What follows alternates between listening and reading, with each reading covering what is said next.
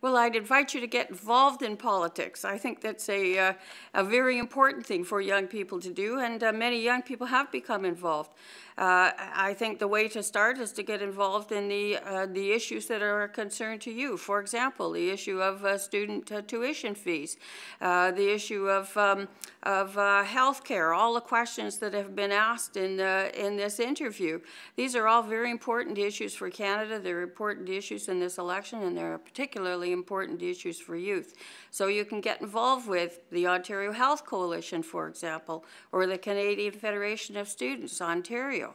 Or you can get involved with your local Students' Council and Students' Union.